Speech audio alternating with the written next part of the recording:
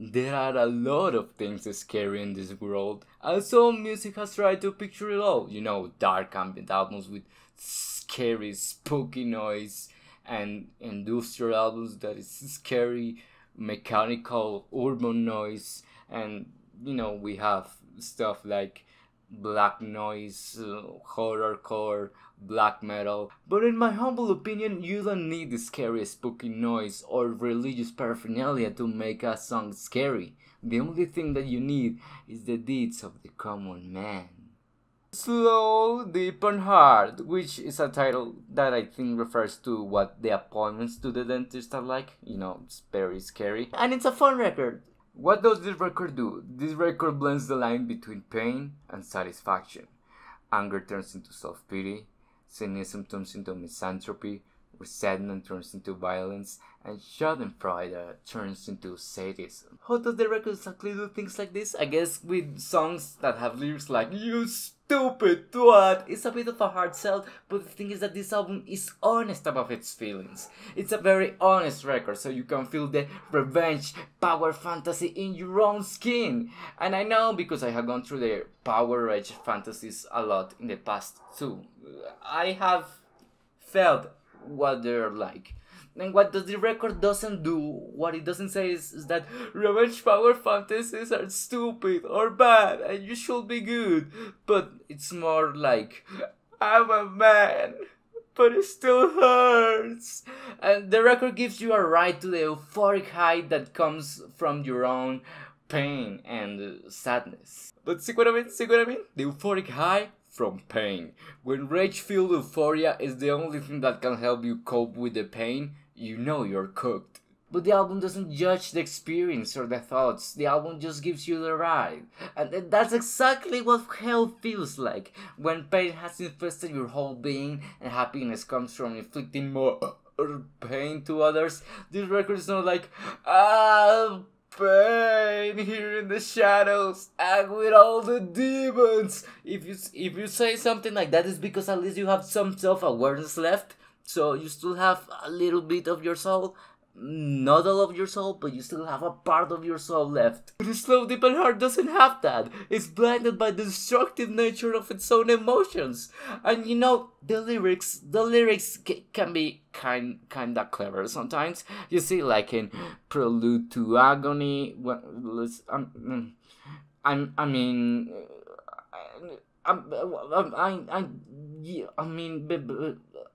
it's the, oh my god, no, oh my god, oh my god. Did I tell you how much I like the keyboards in this album?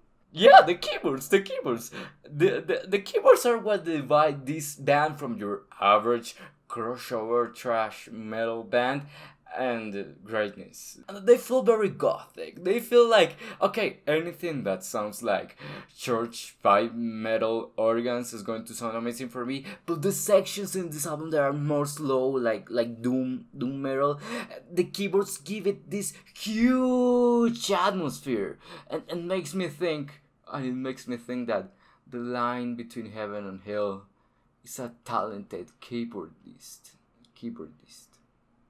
No, it's not as clever as I thought it was. No? Okay.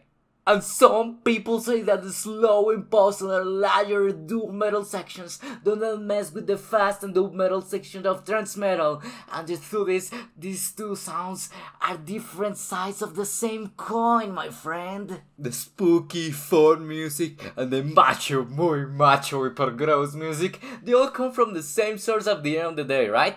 And I'm not talking about how Black Sabbath is the beginning of all metal, but they come from the same emotional place. It's one of the things that this album is truly aware about. Both grandiose, evil planning and impulsive ire, they come from the same place. How many metal albums have been less self-aware about the nature of their own music?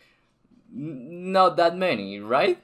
And this album takes those two extremes of metal and runs hand with them. Because it knows that it's all phony baloney at the end of the day. And why does the record do this? Why will you record an album like this at all? Well, some people treat fiction like something completely different from reality, and while it is fiction, they say, well, who cares? It's fiction. But that's not the way that it works for me. Fiction has no limits, but it doesn't mean that you shouldn't disregard everything that happens on it. You listen to this record, you enjoy it, you enjoy the pain. You enjoy the pain, then you inflict others. You enjoy the pain, then you inflict yourself. You turn into a full monster, like when the record ends, you say, it is in me the possibility to become this. It is in me the possibility to bring pain into this world. If I don't take care of my spirit, I will inflict pain. And that's where the fear comes from. Because you realize that what you have inside, it can be monstrous. And how awful you can be. This is why this is one of the scariest records ever made, because you're scared of not anything fantastical or a fictional concept or someone with a powerful gun or overreaching politics that are outside of your own reach. You aren't really scared of other people that you just can't avoid or run away from. You're afraid of your own self and the darkness that creeps within. I know what you're thinking. You're thinking, that would never happen to me because I'm a good person. And good people don't turn bad. Well, you're a fool.